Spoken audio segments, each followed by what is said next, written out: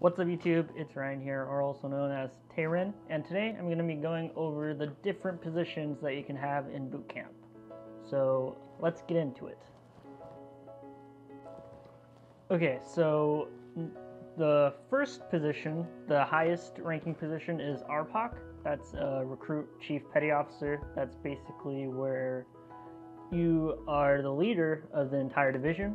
So you will tell people to do certain stuff and all that.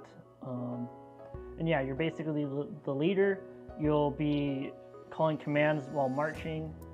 But yeah, you basically are right under your RDCs telling your division what to do and so on and so forth. The next underneath that is AROC. So AROC is the person that calls cadence.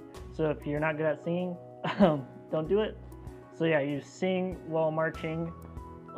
You'll call your road guards in and all that while marching. You help your RPOC with muster or attendance essentially. And yeah, you're basically the right-hand man to your RPOC. So underneath that, you have MA or Master at Arms. So that's basically like the police of the division, or you're basically trying to keep everybody in your division from not doing anything stupid. It's kind of hard. I know our MA hated it, and his actual rate was MA, but from what he said, it's nothing like MA school and all that kind of stuff. But yeah, basically you're just trying to make sure everybody's doing the right thing, not doing anything crazy. So, and then the fourth one, the fourth biggest one, is the yeoman. So the yeoman does all the paperwork for musters. They have to go to the quarterdeck and do all kinds of stuff. They basically do the paperwork for people going in and out of the compartment, and keeping track of where everybody's at. So the yeoman, there's three. You got the main one, you got a dental one, and you got a medical one.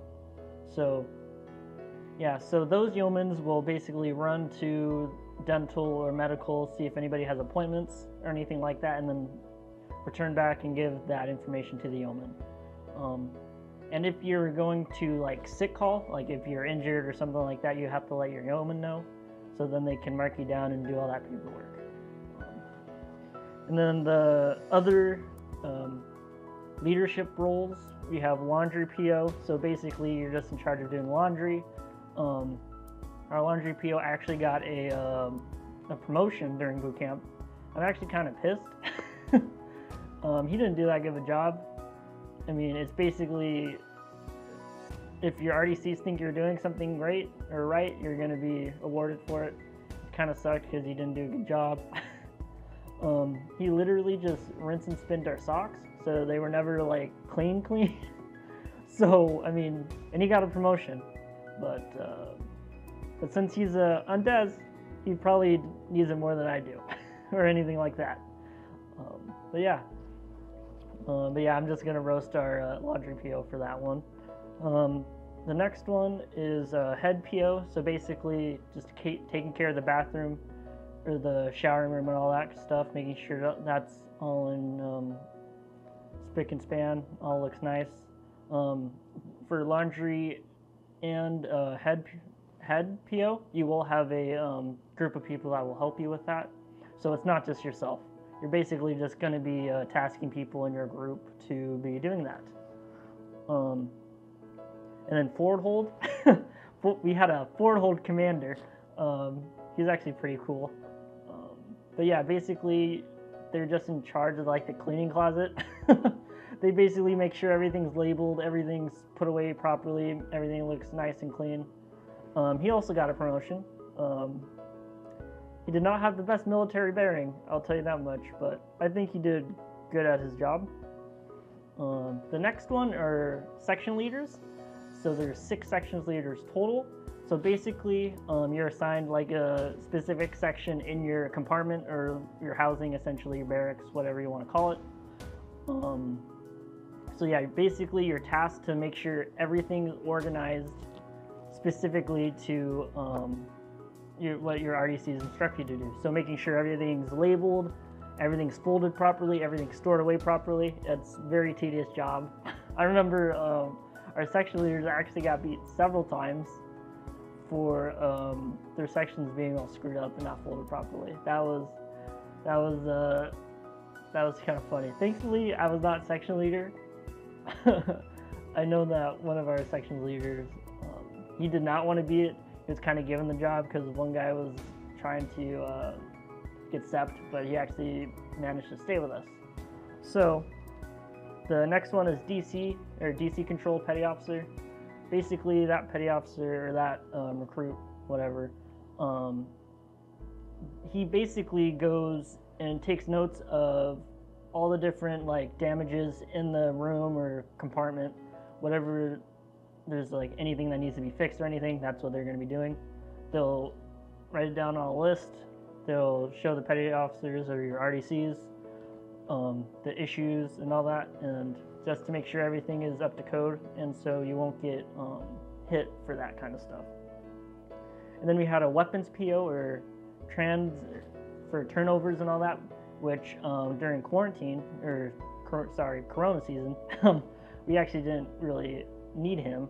He just got a war badge, which I guess that's kind of cool. He had a badge for doing absolutely nothing.